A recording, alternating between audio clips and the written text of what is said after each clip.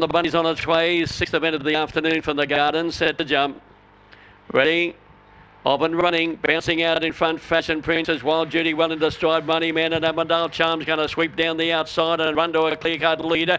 Into 4th place on the outside, Black Toro as they go to the back, and then Money Man, Cubano, Bushranger Kelly and Emma Supreme. Avondale Charm ran clear down the back. Fashion Princess 3 lengths away, and then came Wild Judy, Black Toro off the back, a good way back to Bushranger Kelly, Cubano, Money Man and Emma Supreme, but it's Avondale Charm nicely clear. Too good. Fashion Princess, Wild Judy, and then came Black Toro, followed up by Cubano, Money Man, second last Bushranger Kelly and Mo Supremo last of all. The winner number 7, Avondale Charm, jumped away good off the 7 box, rolled to the lead, and after that was never ever going to get beaten. 7 the winner, Avondale Charm.